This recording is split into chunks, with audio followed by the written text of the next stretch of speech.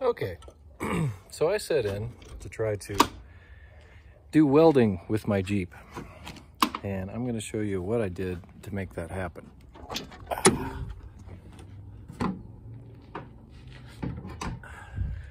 So, the way I accomplished it was I put in, there's a aftermarket upgrade sort of thing where you get a, just for starters, I'm working on a 2005 LJ with a 4.0 liter, and stock it comes, I think I got the high capacity alternator to start with. It was 117 amps.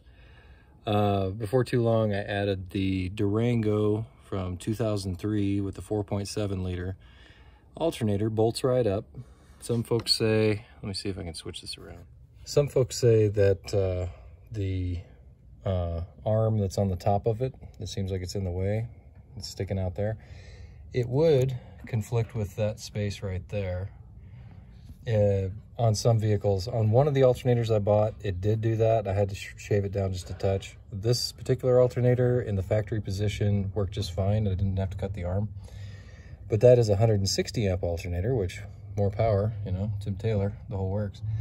Well, I tried to convert that. It's controlled by the PCM, and attempts to control it in various ways failed miserably. I tried and tried and tried, couldn't get it to work. So after letting the smoke out of one or two of them, I went ahead and kept that alternator factory. It's hooked up to the factory harness despite all the butt splices. Forgive me for that. Ignore that. That's another project. But you can see it back there. It's got all the butt splices on it. So that's factory. So what I did was use the bottom bracket that holds that alternator on and the factory bolt, rotated it clockwise, and then bought a alternator for a 95 Caprice, which is a 140 amp alternator, and that also comes with the proper pulley on it already from the factory with a 6-groove pulley. And so then I have an alternator for welding. So what I ended up doing was, to make it work, because I let the smoke out of that one too, they bark like a seal when you try to do angry things to them.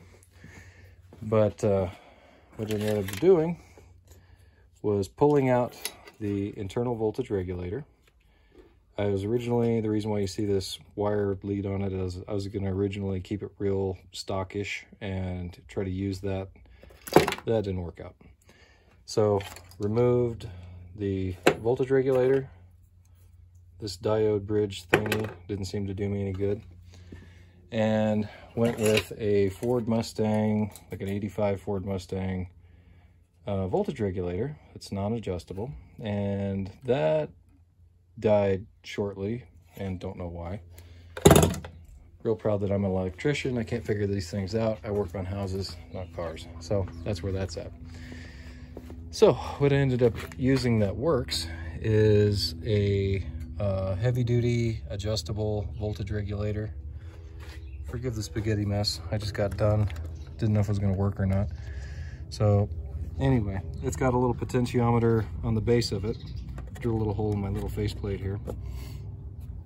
And I set the voltage down to where, when the factory alternator is maintaining voltage as it should, you know, 14 and above, the second alternator doesn't do squat. The auxiliary alternator just stands by and waits. And turned it down to, maybe it starts charging around 12 volts or so. It's kind of hard knowing, hard saying, not knowing, but that's the general idea. So now this external regulator regulates voltage when you're in charge mode. I got a double pole, double throw switch here that on down it's charge and up it's welding, okay? And I went ahead on the welding side of this switch, wired in, before I get too carried away. So I made some daytime running lights a while back that are powered from the fuel pump relay. So whenever you activate the fuel pump, then the daytime running lights come on, which on this LJ, it does a 5-second, you know, maybe 3-second startup pulse, you know, gets fuel up to the magicals up here, and then shuts off, waiting for the engine to start. Once the engine started, the fuel pump's running the whole time, so these are kind of like daytime running lights on the center bar. Therefore, that's only operating when the engine's running. And so I tapped power off of that and used it as my source for my positive side 12-volt battery power that's going around doing controls. I send full-time 12-volt power to the auxiliary alternator, and then intercepted I'll post a picture up, but basically I clip the wire lead that goes to the negative wire brush in the field. You got a positive and negative on the field terminals. So the positive field terminal gets power full time. I can change that from here if I want to later, but because that was the original idea. But then this negative is the common on one side of the switch. I wired in a potentiometer, and that's why suddenly I'm switching on the negative side instead of the positive side. So I wired in a potentiometer so that when it's in welding mode, what I can do is adjust, you know, you run your RPMs up to 2,000 or so, and that gets you about 80 volts DC. If that's a little bit too hot, I don't have to go back into the vehicle. I can just turn it down from here and turn that voltage down just a touch if that's too hot. Other key component in this jerry-rigged wonderful thing, I added a charge discharge module off of Amazon, 10 bucks, no big deal. It says it's rated for 30 amps, and hey, what do you know, I've let the smoke out of everything else except that, and that's been holding up for the last 15 minutes of this. So that seems to be working. And basically what it does, it serves as a backup, so that if the alternator that is, you know, potentially going to make 120 volts at 3,500 RPM accidentally somehow starts to put that kind of voltage into my factory system, this thing will shut that off. So that's the idea. It shouldn't anyway with the double pole, double throw switch, belt and suspenders. After the joyride I've had, I put that on there. In order to connect the auxiliary system to the factory system, I put in a golf cart solenoid. So basically, from my double pole, double throw switch, originally I was sending power directly to the golf cart solenoid, but instead I ran it over to my controller, and then my controller is what feeds the golf cart solenoid. So that way, when it is de-energized, open, then whatever's going on the auxiliary alternator is not affecting the rest of the Jeep. It can't charge the battery in that mode. That's basically welding mode. Additionally, with the double throw, double pole switch, you can just disable the secondary charging system completely. So in the off mode, nothing happens. It's just running on its factory alternator. So some of the benefits with this turned down to charging starting at 12.5 volts as opposed to the factory that's keeping it up around 14. Then if I'm four-wheeling and I throw it in charge mode, and this is happy because the alternators, you know, this auxiliary alternator is being regulated and it's not doing anything crazy, it'll go ahead and augment the factory one. So essentially when I'm winching with the 12,000 pound Badlands winch, it has up to 300 amps available to help out.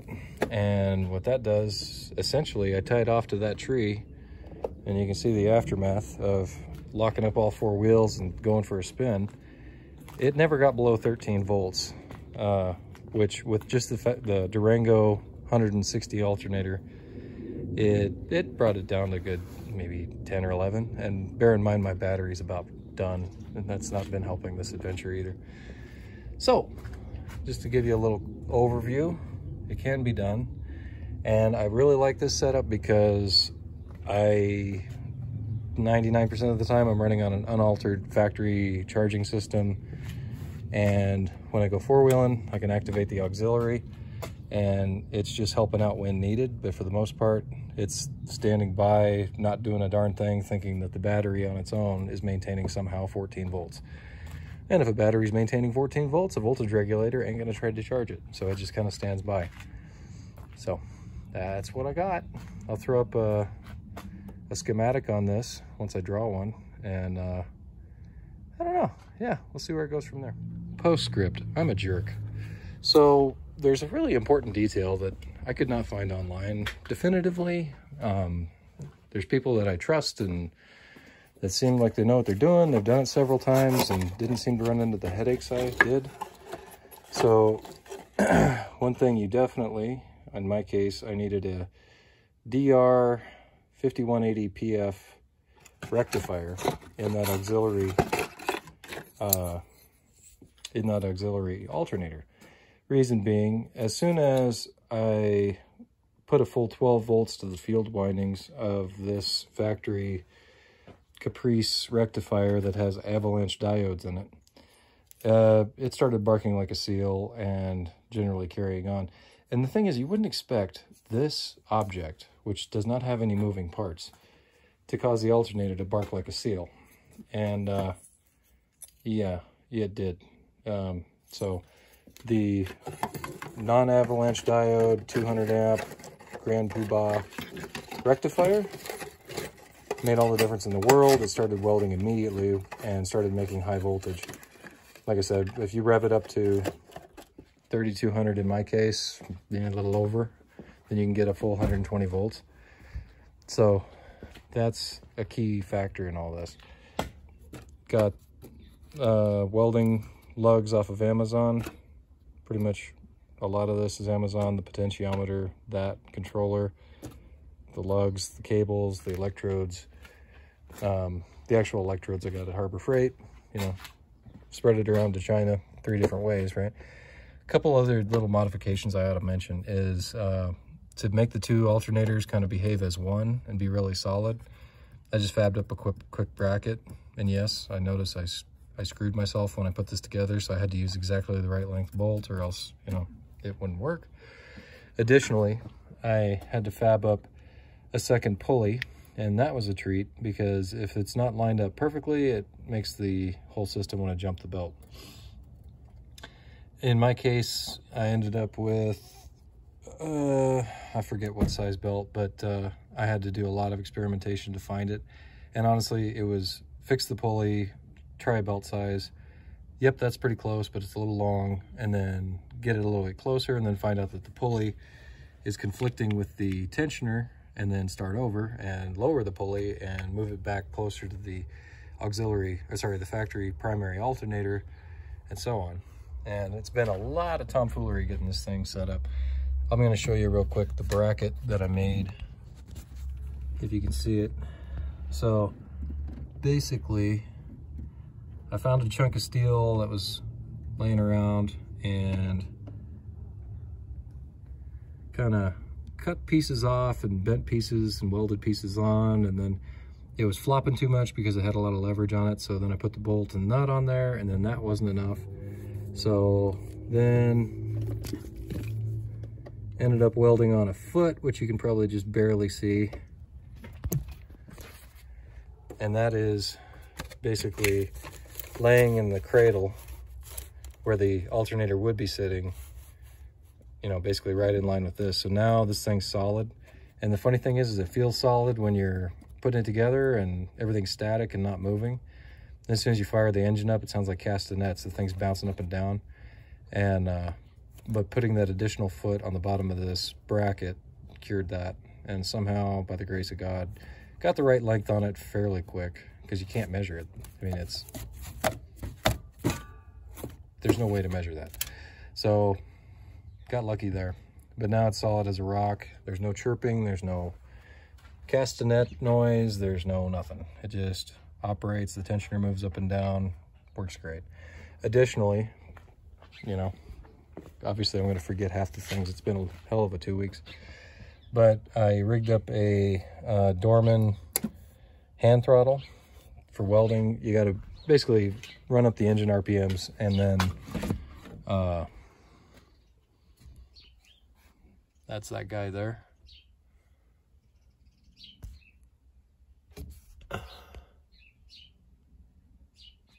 So basically when I want to weld, or winching even. I mean, in my little test, I'm on flat ground. It's slick, so it's going to drag pretty easy.